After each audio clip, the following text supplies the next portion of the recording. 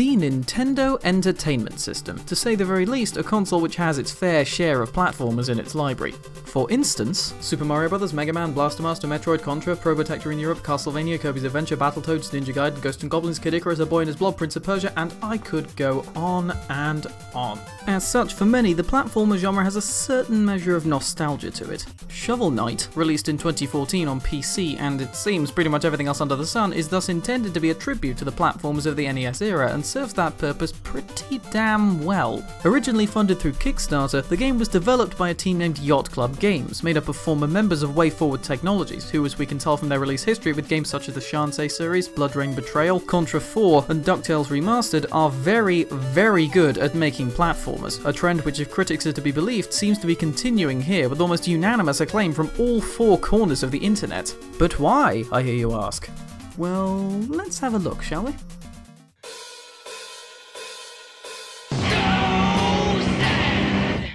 The first thing that should be cleared up is that this game is not by any means designed to actually run on an original NES. Yacht Club said themselves on their own website that Shovel Knight's design brief was essentially, what if development for the NES never stopped, and how would an 8-bit game feel and play if developed today? So understandably, they broke a good few rules of the NES when making this game, but retained the 8-bit graphical aesthetic, and in my opinion, that was a very good move. It makes it feel like a modern game in a retro game's clothing. It retains the nostalgic charm of the retro platformer while simultaneously not being dragged down and made stale by any self-imposed technological limitations. It does, however, still draw on some old NES traditions. For instance, much like many NES games with the faintest shred of story, the plot is touched upon at the beginning in the form of a slideshow. It tells of how Shovel Knight and Shield Knight, once famed adventurers, were separated in an accident whilst exploring the Tower of Fate, with Shield Knight apparently dying. Shovel Knight eventually returns from a long exile, during which time the evil Enchantress and her Order of No Quarter have claimed dominion over the land. It is now up to Shovel Knight, adamant that Shield Knight is still alive, to defeat them. Interestingly enough though, unlike the games that so heavily inspired it, Shovel Knight's plot is not just a frame for the gameplay. What would otherwise be an inconsequential excuse plot is expanded on to great lengths in this game. Just for instance, bits of every character's personality in the game's lore are revealed through dream sequences between some levels, conversations between Shovel Knight and the Order of No Quarter as he meets and fights them, as well as the people he encounters in the towns, all of whom have something either funny, useful, or lore-related to say, and oftentimes it's all three of these. In addition to that, especially near the end, the story sometimes gets really emotional, more so than you'd expect from a game of its type. It manages to maintain an almost perfect balance between keeping you sated with the gameplay and pondering the questions that appear as you follow Shovel Knight in his quest. I might also add, very rarely do I find myself actually trying to talk to everyone in a game just for the giggles that they might elicit from me. The 8-bit inspiration is also very apparent in the gameplay, with many elements harking back to some memorable classics. At its core, it's standard platforming fare in a sort of Zelda 2 cross with Mega Man vein. You can swing your shovel to attack enemies, do a DuckTales-esque stomp attack, pick up treasure and items from fallen enemies, and, well, since your main weapon is a shovel, it stands to reason that you can also dig up piles of dirt with it. There are also hidden areas to be found where you can obtain extra gold, music sheets with which you can unlock tracks from the game's soundtrack to listen to later on, and in some cases hidden merchants who will sell you relics, special items with a variety of effects. For instance, the wand, which lets you shoot fireballs, the phase locker, which gives you a few seconds of invulnerability, Trowpple chalices, which let you store Trowpple Ichor, a magical liquid with 3 variants, each with their own effect, and a fishing rod, which lets you fish for things. In towns, you could also purchase items which increase your maximum health and magic, as well as later in the game, upgrades for your shovel and armor, which give you various different special abilities, or sometimes not. The levels are all connected via a map screen, which could not be any more of a reference to Super Mario Bros. 3 if it tried. It even comes complete with Mario 3 style bonus levels and extra bosses to fight. Some of these were added in by Kickstarter backers and thus have their own unique style too. As for the levels themselves, they all have a recognisable visual design styled after the Knight of the Order of No Quarter they serve as home to, right down to the enemies and even the hazards you can run into. This gives each level a veritable bucket load of personality, serving as more than just levels but almost like extensions of the Knight's personalities and characters, and in the case of King Knight, perhaps his ego too. These levels can, however, especially late in the game, get very difficult and at times a bit irritating, so perhaps it's a good thing that the traditional life system is done away with, and instead when you die, you lose some of your accumulated gold. If you then return to the spot where you died, you're given an opportunity to retrieve it. Alternatively, if you like a challenge, then the checkpoints which can be found throughout the levels can be broken for extra gold, something which I find really quite ingenious. The soundtrack is absolutely spectacular, perhaps unsurprisingly, as it was created by none other than Jake Vert Kaufman, whose other works include the Shantae series, and those who watch my review of that will know just how much I love the soundtrack in it, and here, it is no different. Each track fits its respective level like a glove, and to boot, the soundtrack's 8-bit sound is more than just an aesthetic. It was created using FamiTracker, a program which directly emulates the NES's sound chip. As a result, every single track on this soundtrack can be made to play on official Nintendo hardware. Well, alright, provided you have a special sound chip that was only used in a handful of Konami games in Japan, most notably the Japanese version of Castlevania 3. But even so, that is pretty mind-blowing when you think about it.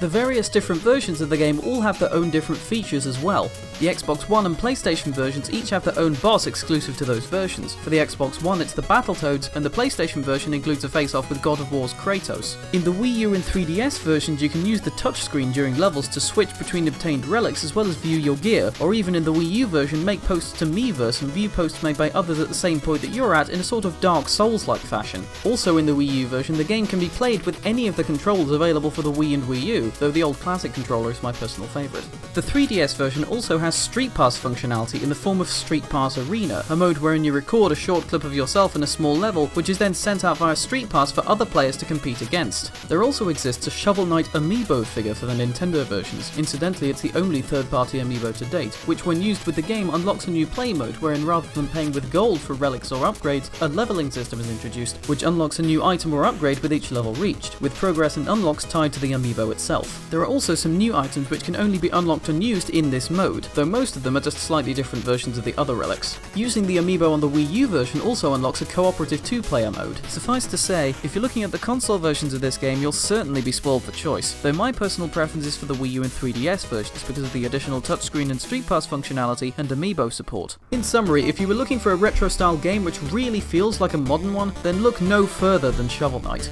The gameplay harks gracefully back to its NES forefathers whilst still at the same time being innovative and fresh. The 8-bit soundtrack is nothing short of fantastic, and even the plot is surprisingly good, balancing itself almost perfectly with the gameplay. It is the very definition of a modern classic and a game that should not under any circumstances be passed up. In the UK the price ranges from £10.99 to £12.99 depending on the version you buy, and as far as I can tell in the USA it's $14.99 across all platforms, and I would say that at that price this game is most definitely worth it. The game's soundtrack as well as a remix album entitled Strike the Earth Shovel Knight Arranged are both available to download from Bandcamp, and there should now be links on screen to both of these albums if you'd like to do so. You should also be able to find the links in the description of this video. Shovel Knight also has an additional campaign called Plague of Shadows starring Plague Knight, which in itself has so much content that I decided to do an entire quick review of it. There should now be a link on screen and in the description. But it doesn't stop there. Also coming soon is a second expansion entitled Spectre of Torment starring Spectre Knight during the spring. After that there's even more content slated to come out, a battle mode, a third DLC campaign featuring King Knight, and a gender swap mode, which has yet to be detailed. Whether or not there'll be anything else after that remains to be seen. Before I go, let me just say a massive thank you to Yacht Club Games themselves for their amazing communication and for letting me have the Wii U version for free. You guys are amazing and I cannot wait to see what the future has in store for Shovel Knight and beyond. I have been Deuterium the Sentient Mattress, and this has been my review of Shovel Knight. Thank you for watching and see you next time. Ta-ta!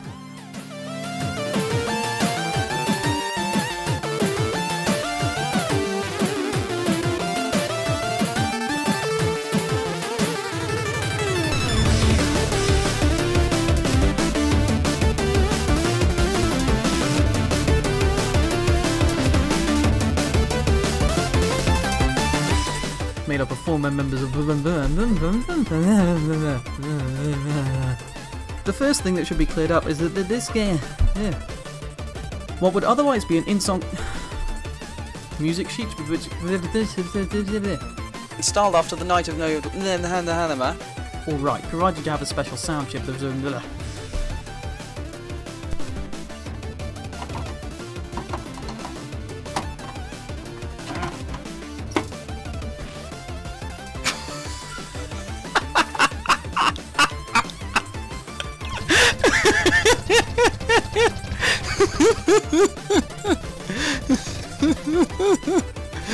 oh god.